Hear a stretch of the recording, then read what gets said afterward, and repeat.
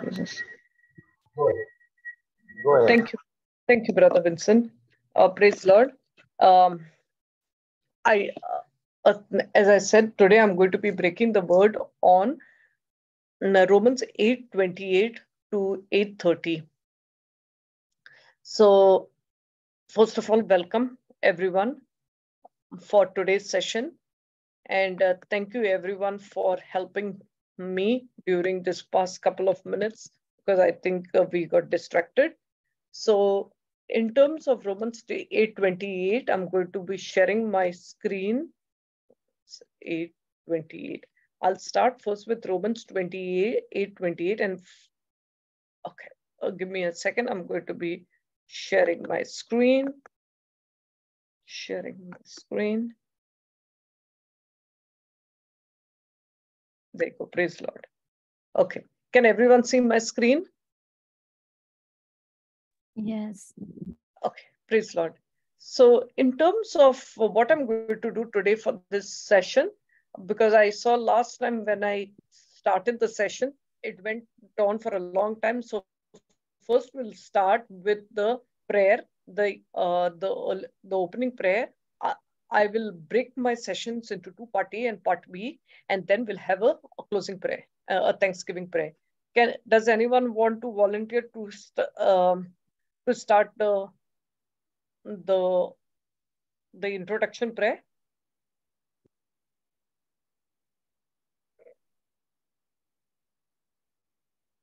Okay, if no one is there, does anyone want to say the Thanksgiving prayer towards the end? I'll say the Thanksgiving prayer. Okay, thank you, Brother Vincent, Brother Hubert. Hubert. So, yeah, thank you, Brother Hubert, for it. So, in terms of the, I'll say the opening press. okay, go ahead. And that was Sister. Oh, it was okay. So go ahead. Let's start with the opening prayer. Lord Jesus, we thank you for bringing all of us together.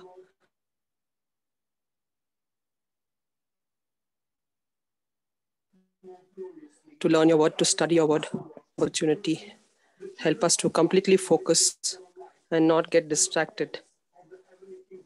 We thank you that your Holy Spirit is in complete control of all of us as we listen to Sister speaking. Thank you, Jesus, for your love, Lord Jesus. Thank you, Jesus. Amen. Amen. So, by the way, Sister, what was your name?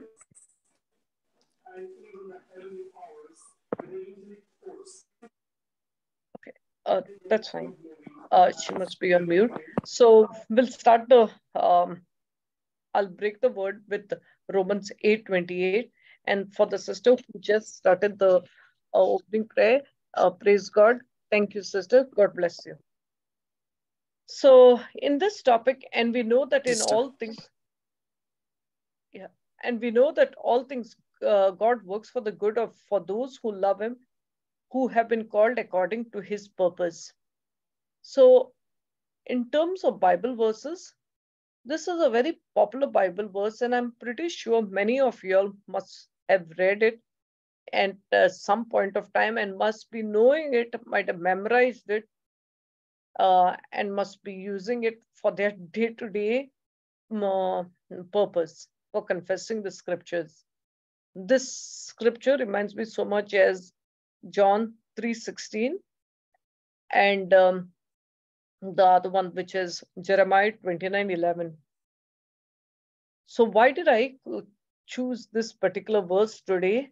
Because in the beginning of 2023, there were 3 incidents that struck me, and I wanted to share this scripture more with you all because I learned maximum out of this scripture. Like as Brother Vincent usually says, take the juice out of the a particular topic.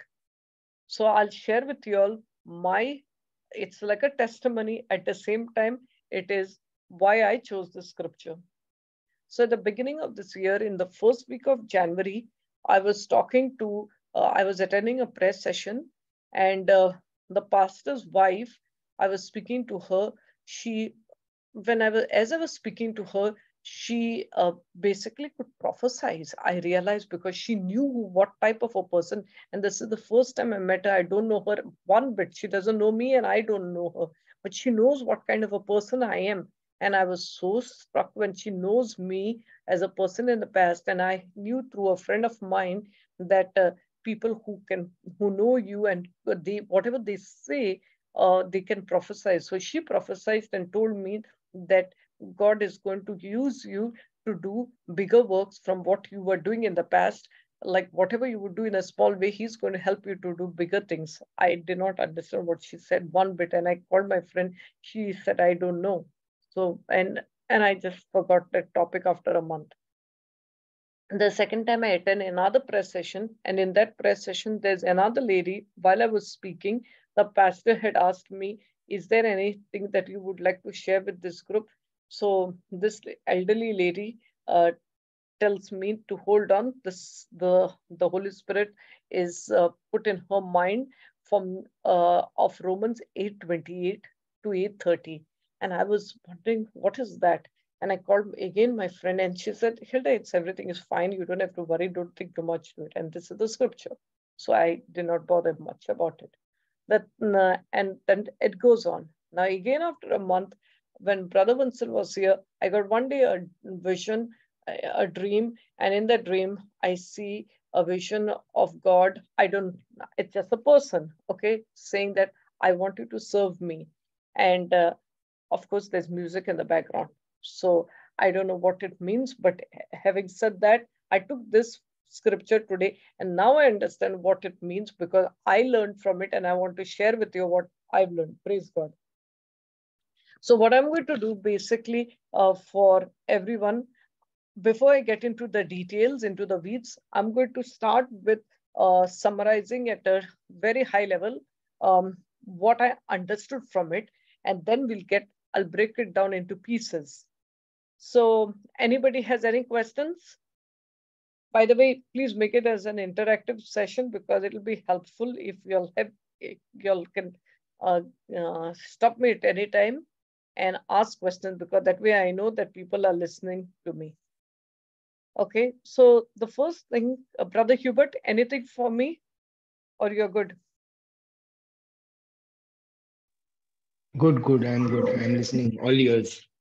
Thank you. Praise God. So basically what I can say is, first thing what I got from this by reading the scripture 8:28 to 30 is, and I purposely put 8:28, and I'll tell you all why. So when you read in this verse, what does it mean? We can live, it means that, hey, God is there because He's very merciful. In the new covenant, we all know He's very merciful, and we are living through His grace. Grace, we all know, is a free gift from God, and He's going to take care of us. But no, as I started reading 8:28 to 8:30, I started getting the revelation by the Holy Spirit saying that, yes, God is there for us, our Jesus, who is the truth and who leads us to our Heavenly Father. He wants us to lead a life that He is asking us to live. Okay? And we cannot say that we will live the life that we decide to choose and do all wrong things and then expect God to clear our mess. No, that is not what God has asked us. Yes, He's merciful. His gifts are there through His grace, but we definitely need to live according to His purpose. Okay. That was the first thing that I got out from when I was praying to God to show me what I need to do. The next thing is so the main thing, as we all know, that this has come from St. Paul, and basically St. Paul was being instructed by the Holy Spirit that it's a promise for God, this verse, for true believers, and what it says is those who are true believers and who claim to live according to God's instructions and obedience, they are going to be blessed and their lives are going to be supernatural. Okay. Then the next thing what I learned from this was, um, those who love God and are doing their best to obey their commandment, to obey His commandments. And we know that Jesus at one point, it is there in Matthew, said the two most important commandments are, the first one is love God with all your heart, mind, and soul. The second one is love one another as uh, that is to love one another to be a good Christian. So what I understood is those who love God and are doing their best to obey His commandments, uh, He's going to take care of you. So what does it mean? Because I purposely changed it to this new King James version. Praise God. It says that, and we know that all things work together for good for those who love God, to those who are called according to His purpose. So this is when I understood, as I said initially, when I was told in January, February, I never knew what anyone was even telling me. Because if you look at it, it says all things, okay? Not some things. They work together for good. So I was wondering, what does it mean, work together for good? Then I realized, even because I'm pretty sure all those who are there on this call, everybody has good moments in life, and there are times when we have bad moments also, and some moments can be really bad in our life, and they can completely change someone's situation. It can turn their home upside down. So what does God says? Yes, even those situations, whether it is good or bad, cling on His promise, believe Him, trust Him. And what I'm saying to you is, hang on to those words, because He said, all things work together for good. This is a promise. Okay. Then the third thing what I understood is, God will use the second only. God will use this downs, because during up times people, I don't know about for me, now that I'm a believer in Christ, I've changed. Whether it is a good day or a bad day, I'm whole day starting my day thanking God, praising God, loving God. But prior to this, the old elder would assume that life is beautiful. It's only when things are down, that is the time that I would remember God. But I'm just saying this, God will use this to all our moments in life, the bad moments more, because that is when your true self comes up. He will use them to ultimately bring about good, both in your life and through others who touch you. The third point that came out from my high level understanding was, God can use all things together for good. As I said, He never says some things, but all things. Yes, there are some, and I've gone through this situation. There could be incidents where there are deaths in the family of your near and loved one, illnesses, there are wars, there are recession, all kinds of problems. Okay, because Satan is around to trouble us.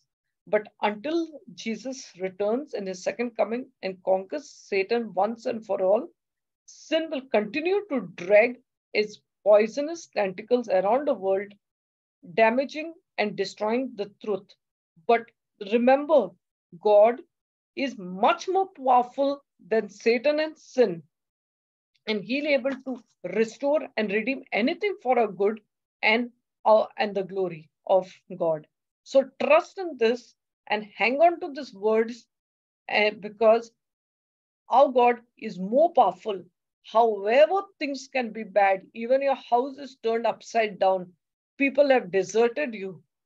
Hold on His promise, believe in His promise, cling on His promise, worship Him day in, day out.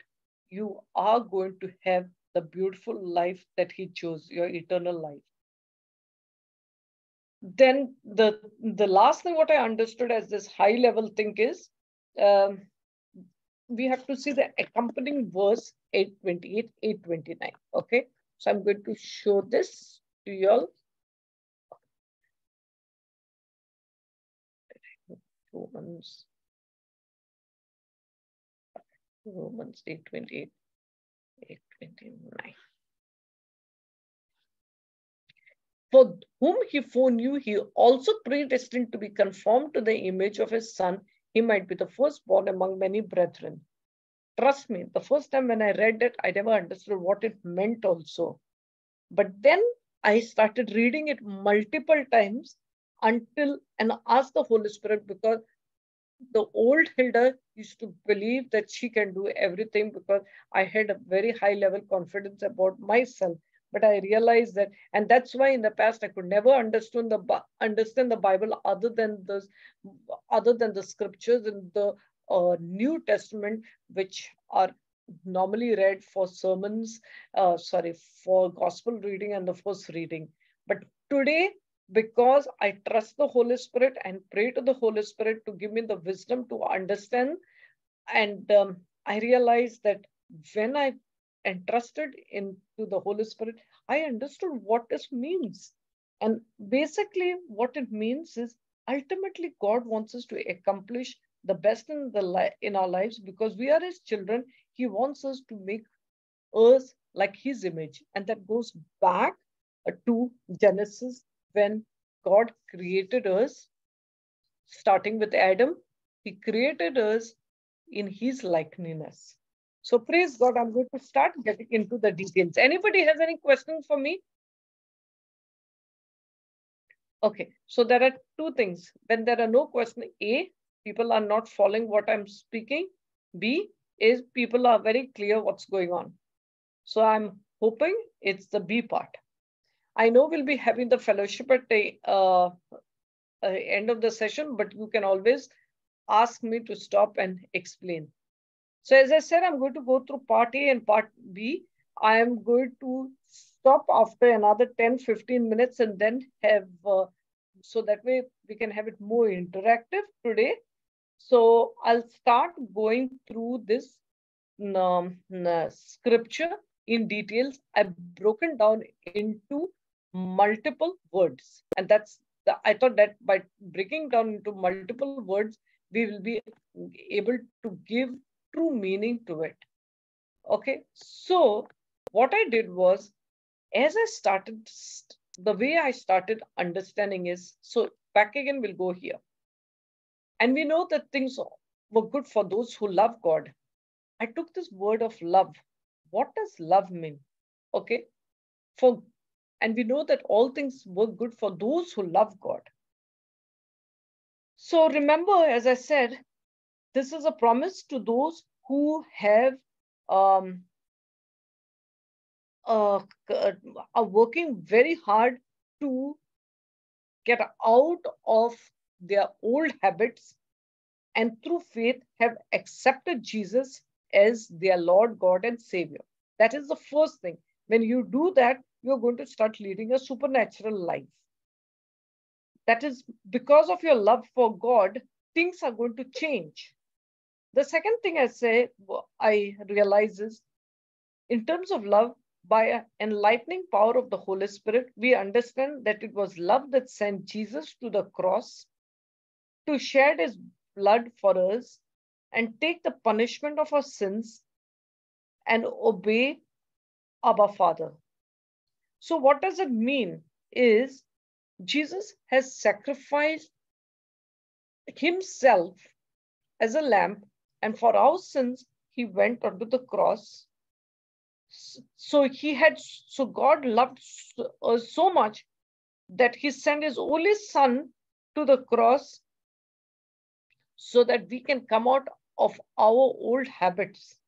So all that we need to do is, we don't need to do much, but we need to build fellowship with Jesus, ignite our love for Him. We don't have, so the price, as Brother Vincent has always shared in his teachings, is Jesus already paid the price for us. All we need to do is believe Him. It might be saying, as I said earlier, it is not too much. Yeah, but it is lots. In our day-to-day life, and in this, whether it is this generation or in the prior generation, believing in Christ and to follow his ways in our earthly mission is not so easy.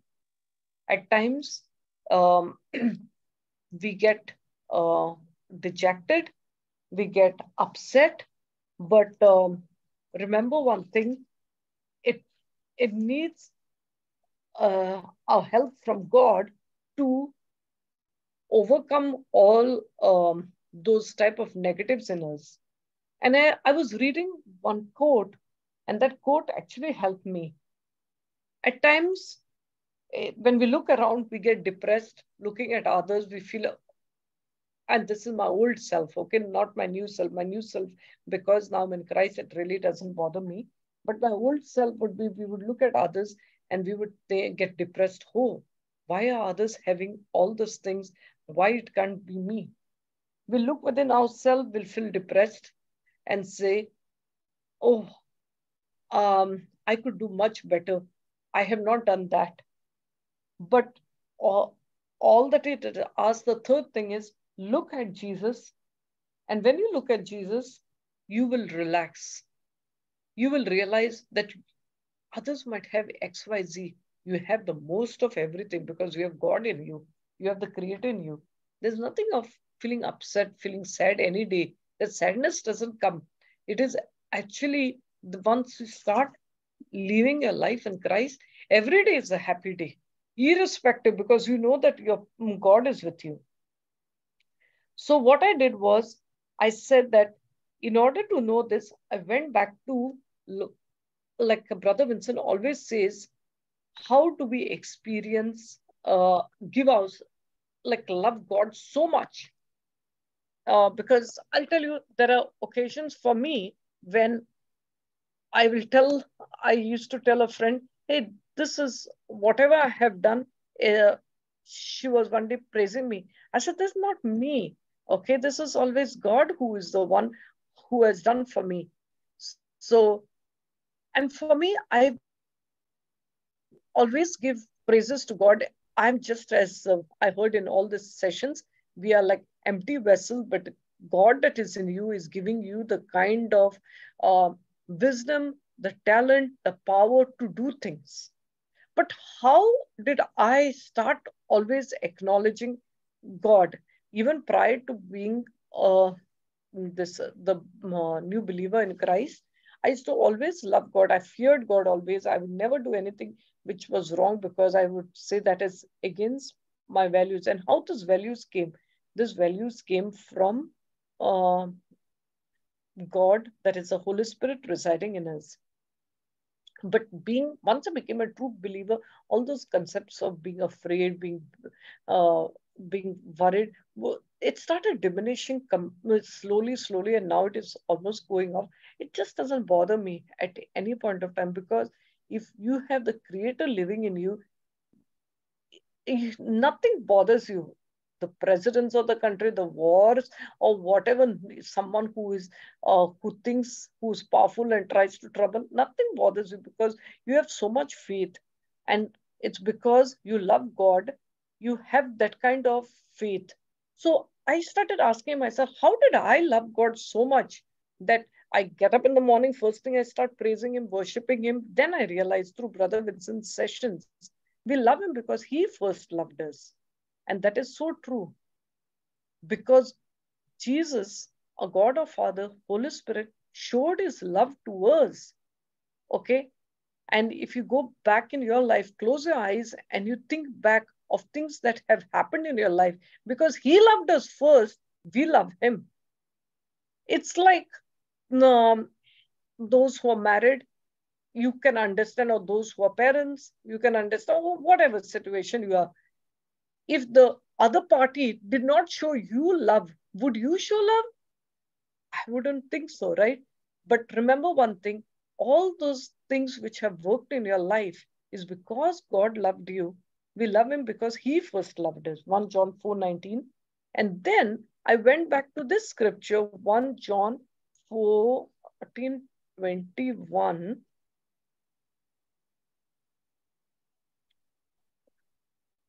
1 John 14. 14.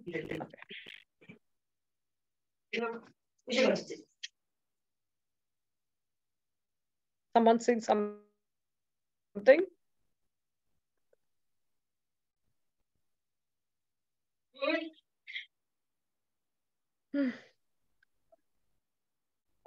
Those who are not, praise God, those who are not speaking, please be on mute. So 1 John 14:21, what it says is, I will just go to it. It says that he that hath my commandment and keep them, he would be that he would love us. So 14:21. Okay, 14 AJV.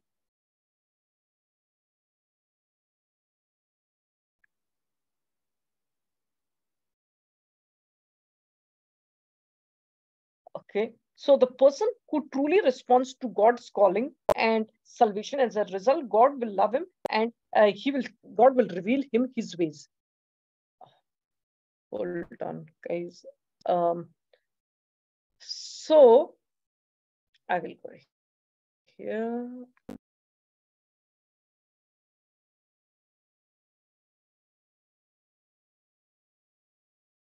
14:21. Here. He that hears my commandment and keeps them, he is that loved me, and he that loved me shall be loved by my Father, and I will love him and will manifest myself to him. So remember this. When you obey God's instruction, can everyone see what I'm saying? Speaking?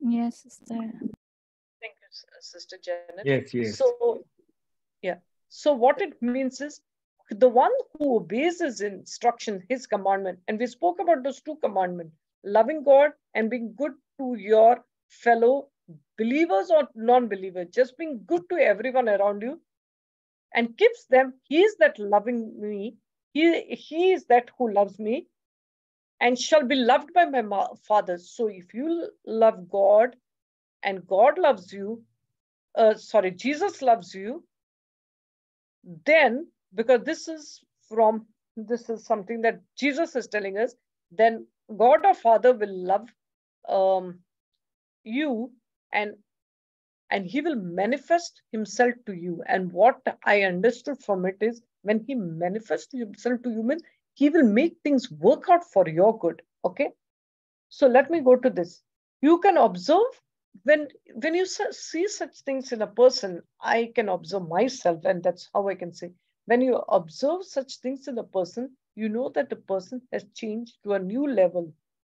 Okay, he sincerely strives to obey the Lord's instruction in all areas of his life. And when he stumbles and gets up, he asks God for forgiveness, okay, and tries to work on himself. And how can you try to work on yourself? By using various resources.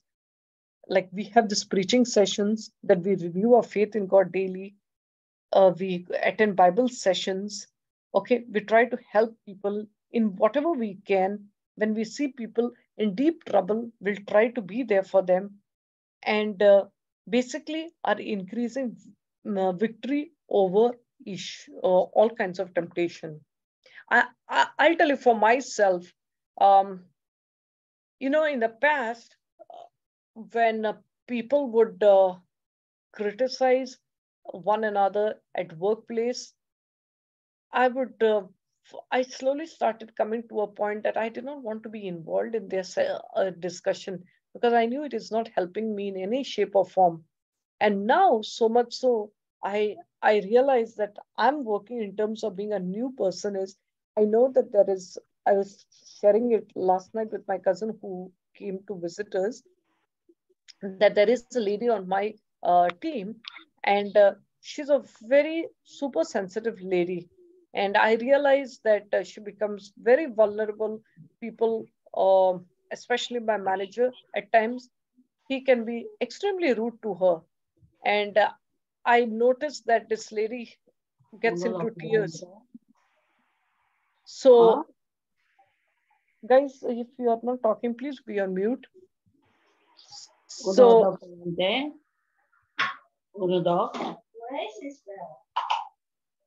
please, can you be on mute, Sister Mariola? So, So I started thinking to myself, hey, noticing a person being in tears in meeting made me feel very bad, because I said, hey, this is the time I need to help. I need to help this lady. So I I spoke to her and I asked this lady, how are you? And then she spoke to me for almost 1 hour. She was completely deep in tears. And I just told her that it's okay. And I started speaking to her. Then on the weekend, when I was in the church, I started feeling like if the Holy Spirit talking to me, yes, that was nice of you to talk to her and be there for her because you noticed she was crying. But I expect you to do much more. And I'm wondering, what is it? Then on Monday morning, I went as I was drinking coffee, I was talking to my other coworker. How do we help Anne? Then he said, one thing. He said the manager called and said that he was. He said, Sister Mariola, can you be on mute, please? So he said that we can try to do something for this lady. So I went to my manager and I spoke to my manager. How can we? I would appreciate that on the calls, that be nice to this person, the person who is very sensitive, because uh, it's demotivating for him.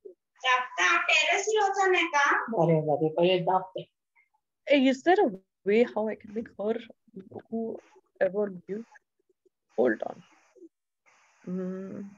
Everybody's on mute. Hold on. Hold on, guys. Okay. There you go on mute. Okay. So this is what, as I was saying to you, once you start believing in God, God only gives you the power. He helps you. And I felt when I spoke to my manager, hey, let's be nice to the other lady. He agreed with me and he said to me, yes, let me know what I'm doing wrong, because my manager did not even realize that he's hurting that other lady. And he said, please, I would appreciate if you can provide me feedback. I never knew I was hurting people. So what I'm just saying is, stand up, guys, when you feel that you can help someone, even if you have to go out of your comfort zone. That's the biggest thing that God is asking you, and He will give you the power. The Holy Spirit will give you the power and the conviction to talk to others and to help others. So, okay. So coming back, so that is in terms of love, because God loved us so much. Okay, we are now learning to love one another, and that's how I started realizing I'm changing. I'm trying to help one another, because I know that I have the superpower that is of God, the Creator's help in our daily life. And then I realized the next thing is, when we go back to the scripture, Romans 8:28, and we know that all things work together for good for those who love Him and live according to His purpose. Okay, so what I said is, and we know means it is the fact we say, and we know, that's a promise that God gives us. So coming back, when it's a promise, how do you know that a promise is always kept by God? So for those over here in this Bible session who must be knowing Habakkuk 2:3, you know what is Habakkuk 2:3 says? Habakkuk 2:3 says that I will set my watch upon this tower and will wait to see what He will say unto me, and what I shall answer when I'm reproved, and what I shall answer when I'm reproved. And the Lord said He will run through what our request is. It will not lie, though it might tarry. Wait for it, surely come, it will not tarry. Okay, that is the scripture from Habakkuk 2:3. Then I went to other scriptures, Hebrews 13:8. Hold on, guys. My machine is so slow. I have to use my cell phone only. Praise God. Thank you, Jesus. So in Hebrew 13:8, Titus 1:2, there are also God's promises. In every God's promise, He has made sure that He has told us He is going to make things work for us. It's just that He calls on us to trust Him. So coming back, and we know is a promise that God has given us, like in every scripture which I have read, Ezekiel 12:28, Habakkuk 2:3, Hebrew 13:8, and we know is a promise. Um, all things work together for good. So work together for good. So what it means is, so this is God's promise. If we love Him and trust Him in His promise, He's using the events in our life to create us in the likeness of His beloved Son. So if our Heavenly Father is trying to create us in the likeness of our beloved Son, means, isn't that a great blessing? Because if we are going to be in the image of Jesus, the first thing is we are going to have eternal life. I asked my question, what does it mean having eternal life? Eternal life is having the peace, leading a supernatural life. It's a great blessing for us to have that and to be more conformed to the image of Christ. So once you are conformed to the image of Christ, God is using us to bless others, okay? To bless others, our family members, our neighbors, our co workers, fellow believers, and non believers. God is using us to reach out to others who are lost, because even those events which have come in your life, which have shaken us up, and we cling on to God's promise, God is going to change us, and He's going to help us to come closer to Him.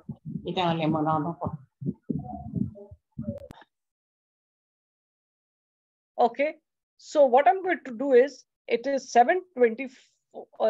It's for me like almost 30 minutes that I spoke, and I know that since it's not an interactive session and I want to get people's input, so I'm going to pause over here, and I'll have a part B next week, so that way we can make sure we have totally understood this um, scripture, because verse 8:29 and 8:30 are the ones which are so beautiful.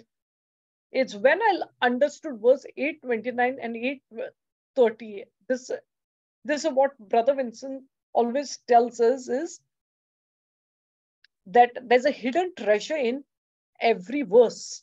So when I understood 8:29 and 8:30, I went back to what the lady whom I met, the pastor's wife, and the other lady who told me why the scripture is coming to their mind when I speak, because I understood from 8:29 and 8:30. So I'm going to pause over here, and we'll meet in next week's session to get into 8:29, Romans 8:29, 8:30.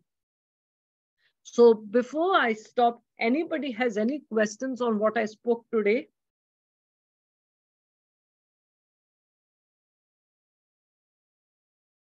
Okay, if nobody has any questions, then Brother Hubert, do you want to do the closing prayer? Yes, surely. Can I start? Yeah, go ahead, Brother Hubert.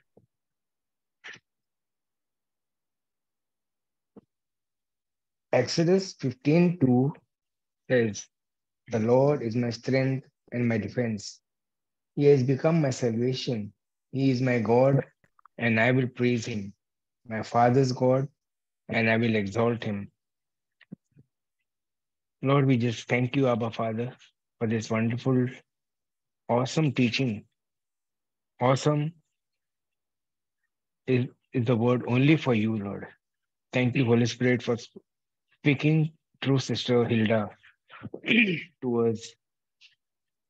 that you have made everything for us. Thank you, Lord, for guiding us in our day-to-day lives. And as Sister Hilda said, to be a blessing to others, to be a blessing to our neighbors, to be a blessing to our family, our friends, our colleagues. Thank you, Lord, Holy Spirit, for guiding us, because only you guide us, Lord, in all righteousness. The God of the world cannot guide anybody, but you are guiding us, Lord. Show us, and you're showing us what to do and how to do, Lord. Thank you, Lord, for your presence in our lives. Jesus Christ, you are in us, Lord. And when you are in us, we can do all things, Lord. Thank you, Abba Father, for this wonderful teaching once again. In Jesus' most precious name we pray. Amen. Amen. Thank you. Thank you, Jesus. Thank you, Brother Hubert. Praise God. Let me stop Thank you, the Jesus. recording. Okay.